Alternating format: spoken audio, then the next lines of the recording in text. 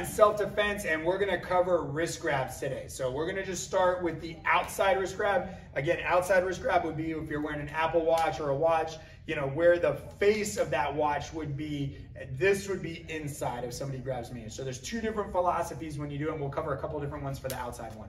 So outside one, if Mr. Neal grabs me, I wanna go weak link. So we're gonna switch sides here. So weak link is where the thumb and the finger meet together, okay? So this, I don't wanna pull because I'm not gonna go anywhere, especially going to the back of his hand. There's no weak link there.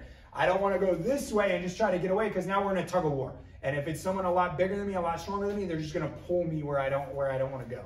So I wanna get away from here. Now, depending on the height, I may need to add a distraction technique. So I may need to kick them in the shin or kick them in the groin because I just want their brain to process, oh, that pain. So this loosens up a little bit. But today I'm gonna show you a couple different ways. So the philosophy here, again, one-handed, he's gonna grab strong, I'm gonna twist, and then I'm gonna pull.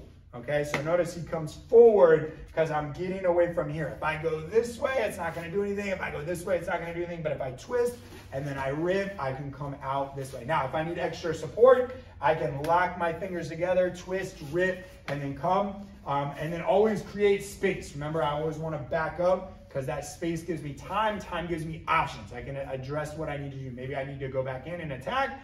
Maybe I'm a little kid against an adult. I don't want to attack. I need to run away. So, but I want to know my options, where my escape routes are. Are there other people involved in this? Where can I get to a safe place the quickest? And I need that time, so I need space to give me that time to consider my options. So the second variation is if he grabs the outside, yep. So all I'm going to do instead of the twist and rip, I'm going to go palm up. And now this one's a little bit more advanced, but I'm going to bring my elbow to his wrist. So I'm gonna step in, my elbow stays close to my body, and then I just start pushing my elbow up. So a very common mistake is people do this and then they start trying to pull backwards. That won't work. So you have to step in, my elbow stays tight, and then I just lift my elbow up, then I can back up and create space. So if your initial reaction is just to start ripping and trying to pull away, you're gonna have to train this way to make sure that you don't wanna go away from the pull, you actually wanna go into the pull. Most of the time, if this person's grabbing me and they're pulling me, I'm gonna come this way anyway, so I just wanna step, turn my palm up, whip my elbow up, and then I'm gonna create space and then try to get away. So that's your outside wrist grab. Those are a couple different ways. Good luck with that, train hard, and remember, become better than you are today.